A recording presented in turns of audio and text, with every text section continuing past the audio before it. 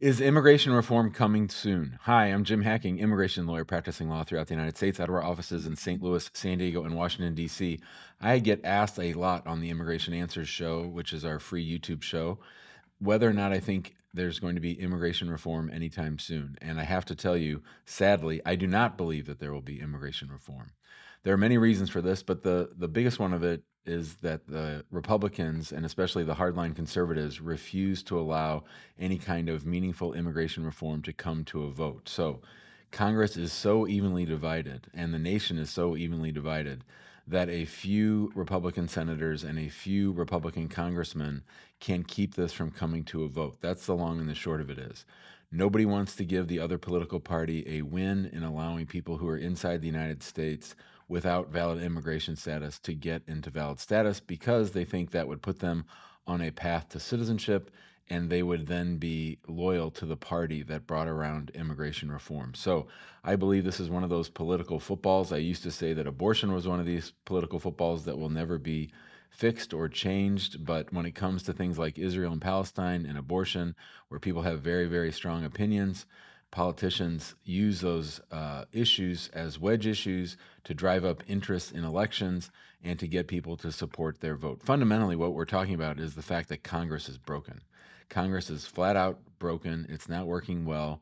We have these districts that are designed to allow for people on the far fringes of the political spectrum to get into office, and they have no reason to work for compromise. You see this all across all political issues, but it's especially true when it comes to immigration. And it's really unfortunate because there are millions of people living in America who are contributing to society, who are following all the rules, except for the fact that they either entered without inspection or they overstayed their visas. And many, many of the people who are here without status have no path to citizenship. People ask me all the time, well, Jim, why don't they just get in line? Why don't they just pay a fine? Why don't they just fill out a form? There is no fee, there is no form, there is no line. There's no path forward for these people because our nation's immigration laws have not been updated in the last 30 years. So while I certainly understand why people are asking and hoping and holding their breath in anticipation of there being meaningful immigration reform, there is not going to be immigration reform until the Democrats get elected in a very much of a landslide and the Democrats then make this a priority issue. We can't forget the fact that President Obama was elected with a democratically controlled Congress in both the House and the Senate. He chose to use all of his political capital on the AHA, the American Health Care Act, to try to bring about Obamacare. He put all his political capital in there and he let immigration die after, as I said, these Republican hardliners refuse to let things get to a vote. So for those reasons, I think that things are going to be the status quo and we're going to live in this world that we're in right now where it really depends on who the president is because the president sets the agenda on how immigration enforcement is handled.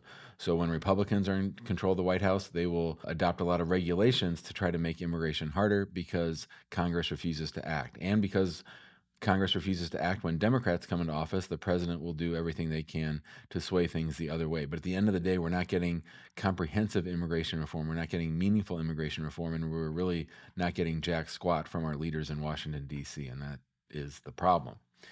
If you have questions about this and you want to talk about it, you should come on our Immigration Answers show. You can do that by following us on YouTube and subscribing to the channel. You'll get updated whenever we do a new video or when we're going to go live on that Immigration Answers show. You can also ask about it in our Facebook group, which is called Immigrant Home. We'd love to have you join us there. We have over 10,000 immigrants or people who love immigrants talking about the immigration process in that Facebook group. And if you're serious about hiring us and want us to work on your immigration case, that's the purpose of calling our law firm. And you can do that by calling 314-961-8200. You can email us info@hackingimmigrationlaw.com. Thanks so much for watching, and we'll see you next time.